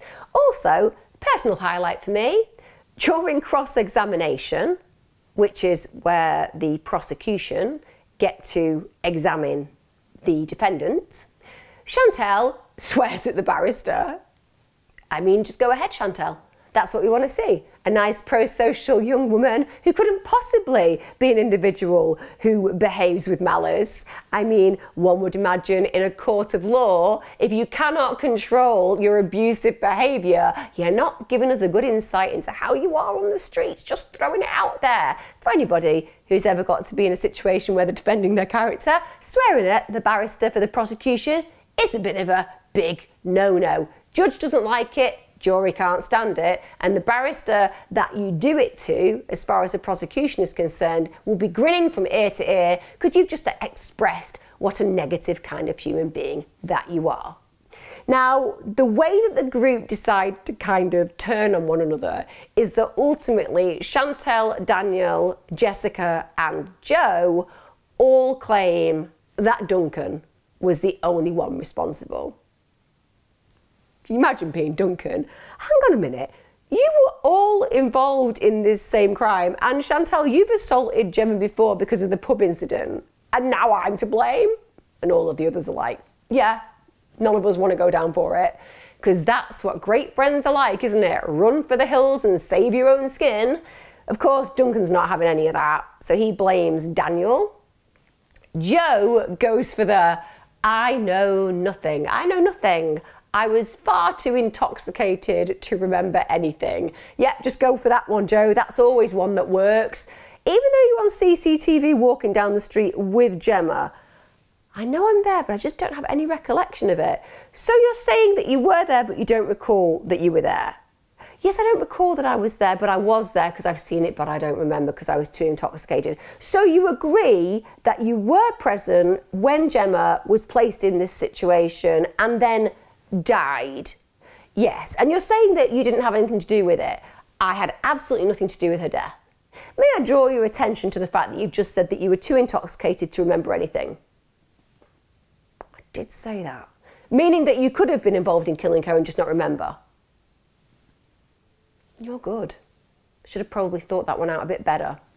I imagine that the prosecution went something like that, if nothing else, but that's the way that he says he has no recollection of this.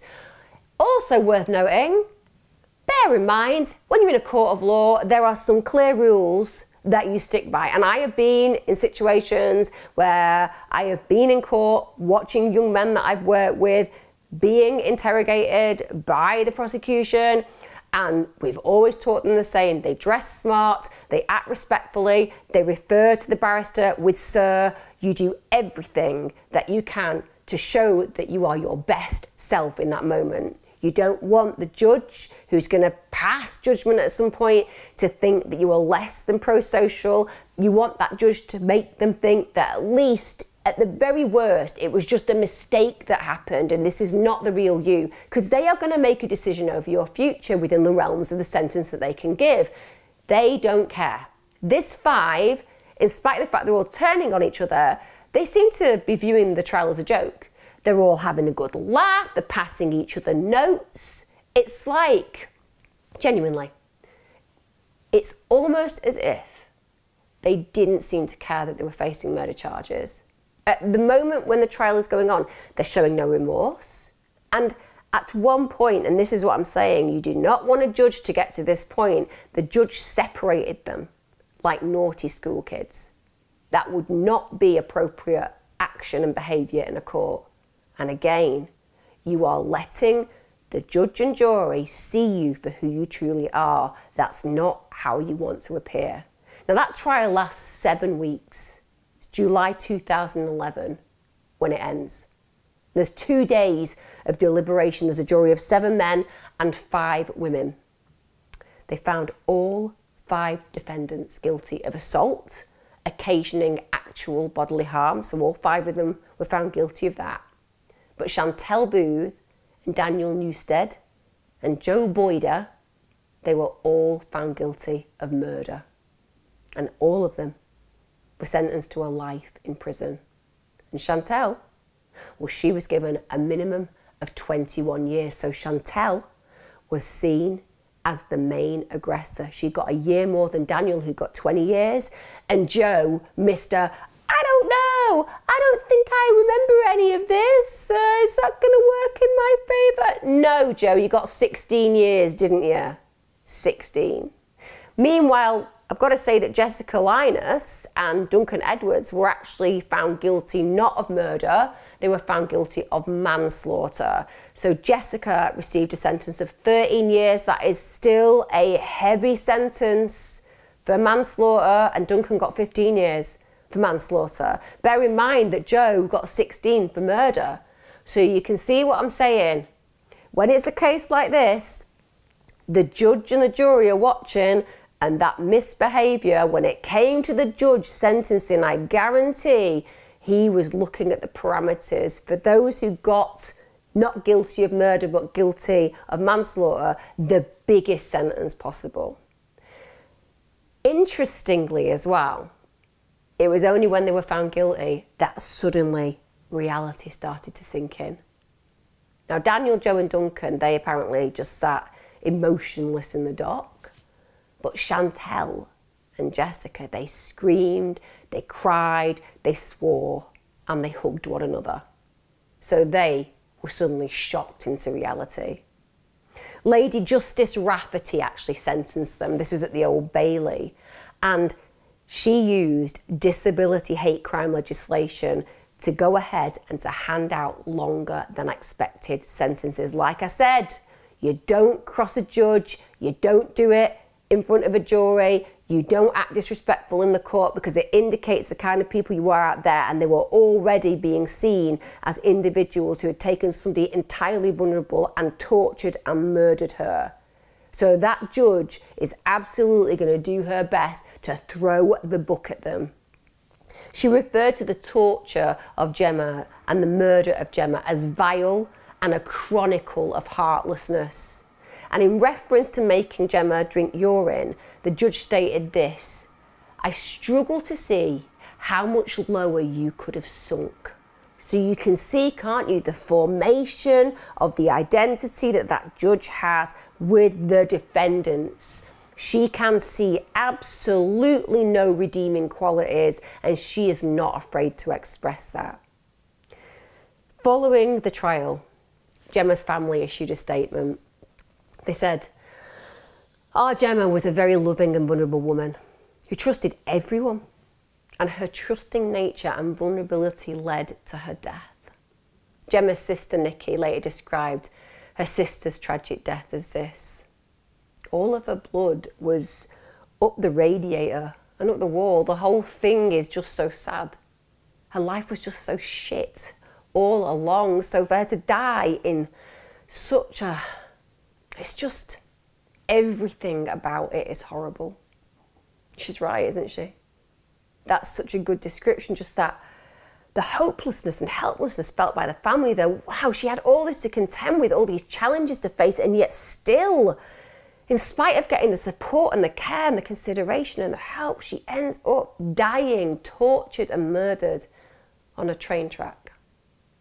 Her mother, Sue, is still convinced that Gemma, in spite of what she went through, would have forgiven her attackers had she survived. As she expressed her feelings about them, she said, "To have your child murdered by one person is horrific. 5 people? 5 people who did not try and stop it happening. 5, and not one of them reported it?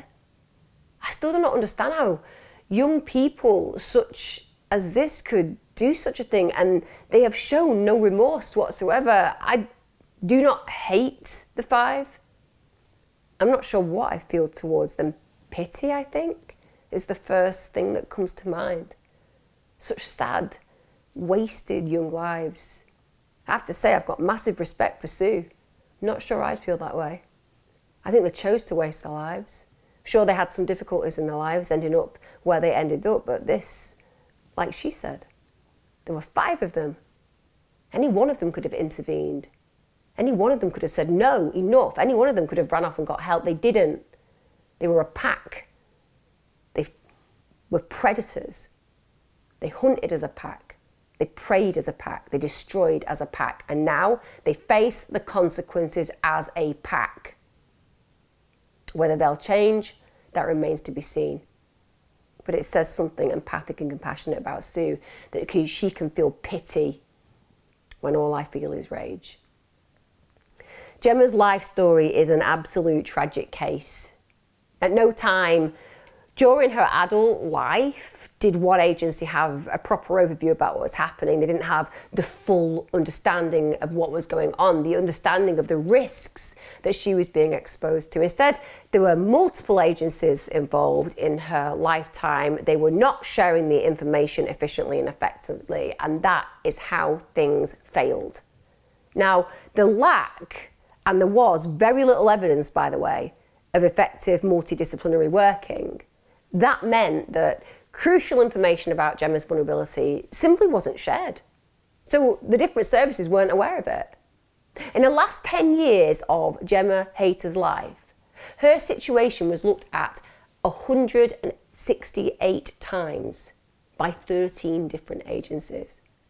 I mean, that in itself, the fact that they're looking 168 times at one case by 13 different agencies, there should be alarm bells going off everywhere, and somebody should have taken control of it, gathered the information appropriately and accordingly, and called it together at a case conference to explore what could happen to help Gemma Hayter, and it didn't occur. We just see cases closed again and again and again, resulting in what we're talking about today. No, Sue, Gemma's mother, she fought throughout her daughter's short life to get her the help that she needed and that she deserved. And she stated this: I tell other parents in my position to just go with your gut instinct. You know your own child, and if you think something's wrong, it's probably wrong. That's why I kept going back to the authorities and humiliating myself, but they wouldn't listen. I was called an attention seeker, but I kept going back because I knew something was wrong. You do that for your children. I needed help. It's just heartbreaking that she, even after Gemma's death, is trying to help other parents fundamentally understand that they need and deserve to demand that help, because she is a case in reason and question that we can look at, who has determined that the results of the failures in services has left her without her daughter. Gemma's willingness to accept the abuse for the sake of being acknowledged as a friend is just utterly heartbreaking, isn't it? She was the victim of mate's crime, as it's known, which I don't agree with. It's abuse, full stop. But I appreciate they lulled her into a false sense of security and then they exploited her. You know, she perceived those horrific humans as being friends, so she covered up the abuse. She had this desperate need for social contact, for friendship. She wanted to combat that isolation, that loneliness that she felt, and it led her into situations that she could not possibly have understood were going to involve the collateral and fallout and damage that they dealt. She didn't have the social skills to recognise the dangers, and she didn't receive any of the help and support from adult care services that could have protected her. Instead, what we saw was her life became more and more chaotic. It became more and more dysfunctional. She got into further debt. She was at constant risk of losing her home. She became more isolated. So she became more and more dependent on the very people who were going to eventually take advantage of her, who were going to exploit her. And subsequently, she ended up surrounding herself with people whose lives were chaotic, where violence was a normal part of their existence. And this violence was ultimately directed at Gemma. This vulnerable adult, this easy target. They didn't want to be her friend. They just wanted to use and abuse her. They basically tortured and killed Gemma for their own entertainment. Simple as. Now, following Gemma's tragic death, you won't be surprised to know a serious case review took place in 2011. And believe me, what did they come up with? Well, they said opportunities to help Gemma had been missed. In fact, they said many opportunities. There were 23 missed opportunities between 2001 and the time of Gemma's death, including 9 opportunities missed in the year before she died alone. 23 missed opportunities and 9 in the year before she died. Unbelievable, disgraceful, and highly unprofessional. Now, the report concluded this: this case sets out evidence of the subculture that continues to prevail within some groups of people where drug and alcohol abuse is endemic. There's a lack of respect for others, and where violence and mate crime is normalised. Now, worryingly, according to Home Office statistics, crimes against people with disabilities have risen by 300% since 2011. 300%. The charity MenCap estimates that 9 out of 10 people with a learning disability are verbally harassed or exposed to violence because of their disability. 90%. That's what they're saying. That's what MenCap are saying. As a society, for me, it is a tragic indictment that we cannot ignore.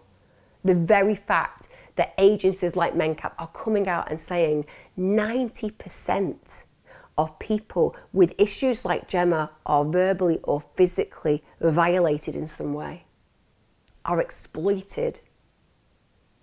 These are our most vulnerable, our most needy, our most in need of care, compassion, consideration and protection. And yet look at those statistics. Gemma Hayter did not deserve to die that way. Gemma Hayter deserved to be given the support. She deserved to be still cared for and loved by her family. She deserved more. And it wasn't as if her mother wasn't asking for it for many, many years. You look at cases like this and you think, please let it make a difference to the way that we treat the most vulnerable. But I'll be honest with you, certainly for me, the cases I've been covering recently that also explore people with disabilities literally being tortured or withering away in the terrible substandard care of their caregivers, for example, things aren't changing and they need to change. I hope you found this at least in line with what you've heard before regarding Gemma. Obviously, I hope that you feel that there's an added value to what I've discussed today. Please let me know if you found out anything more about this case through what I've said. Obviously, my heart, my thoughts, my feelings go out to Gemma's family. I feel like I know this case even more than I did when I covered it on television. And I do feel even more incensed at the lack of cohesion that the services failed to have, which could have prevented this heinous crime playing out. Give me a like, give me a comment, share your thoughts and feelings, subscribe if you haven't subscribed, and remember that I will be back same time next time for True Crime with me, Emma Kenny. And remember, I'm on tour at the moment, so if you fancy coming and seeing me anywhere in the UK, there are loads of new dates. Make sure the link is below. Be safe, look after yourself.